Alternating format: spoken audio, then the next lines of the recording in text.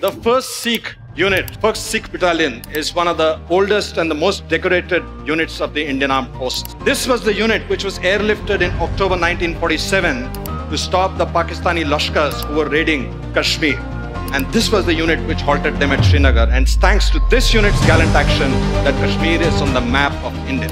This unit of the finest Khalsa warriors is led by a Muslim commanding officer. And he leads them not only in battle, not only in exercises, he leads them in the Gurbani every day in the Gurdwara. And that way, the Indian Armed Forces is an amazing place.